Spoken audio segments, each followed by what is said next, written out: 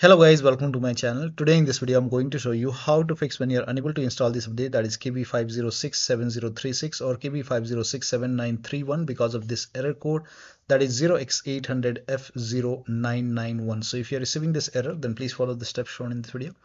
Now the first step is to retry the update. When the update fails, if you see the retry option, hit retry and then check. If that does not work, restart your computer, and after the system restart you can check.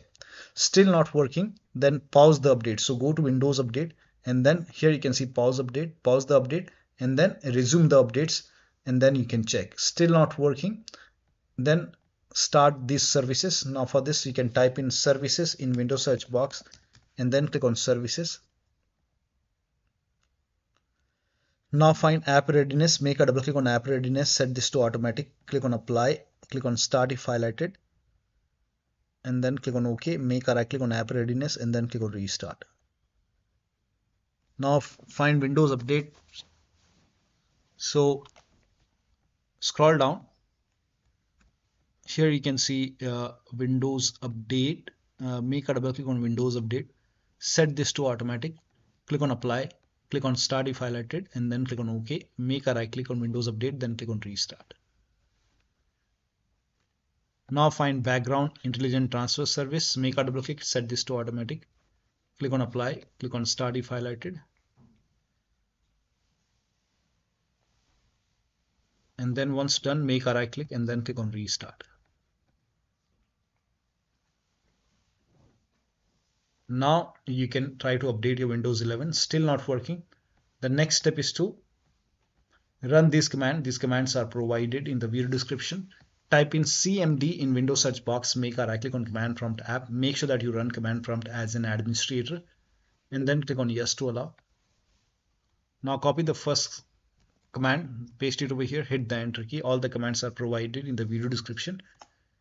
Now over here, this process will take some time, and this will run a scan. Once the scan is 100% complete, copy the second command, paste it on the same window, hit the enter key.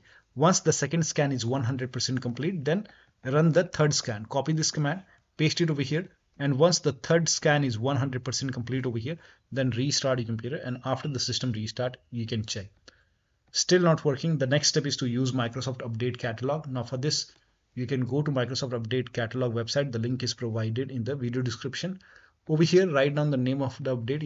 If you're facing error with this update, KB5067036, then you can write down the name of this update. Or if you're facing this KB5067931, if this is not installing, then you can write down this update over here.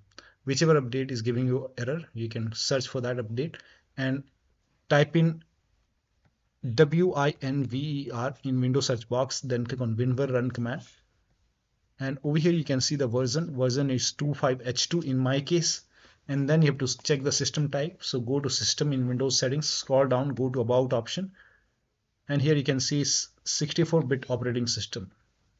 Now so for me it's Windows 11 version 25H2 x64 base system. Now if you have Windows 11 version 24H2 x64, then this is the right one for you. For me this is the right one, and then click on download over here, and over here click on KB5067036, and then let the download complete. So let the download complete. Actually two files are downloading, so let the download complete. Once the download is complete, you can click on this file, follow the on-screen instruction, and you can install this update manually and then restart your computer, and after the system restart you can check. Still not working. The next step is to use option fix problems using Windows Update. Now for this, open Windows settings on your computer and then go to Windows Update over here.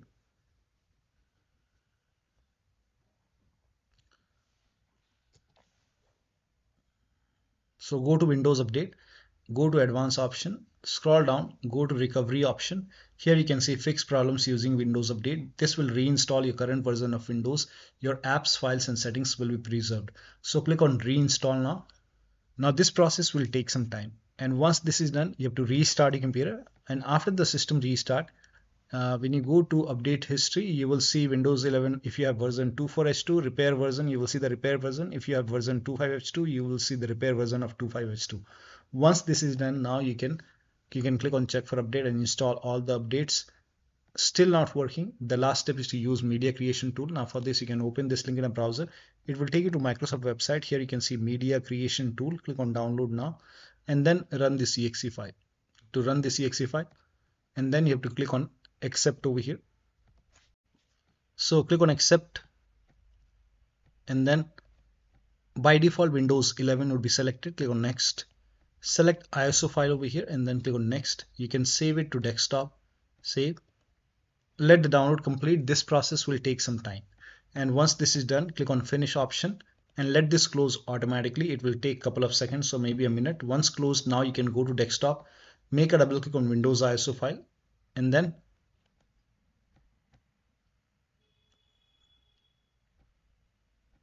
now you have to make a double click on setup file and then run this file. Click on yes to allow and then click on next.